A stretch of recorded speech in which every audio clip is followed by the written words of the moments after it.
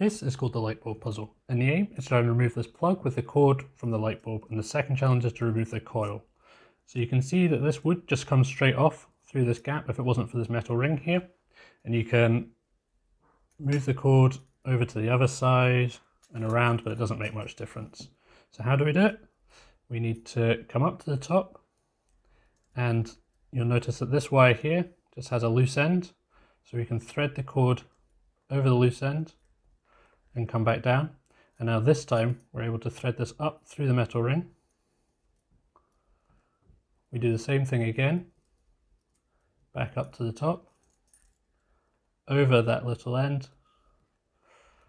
and this time as we bring it back down, it will just come straight off through the loop. To get this off, all we need to do is squeeze and separate it.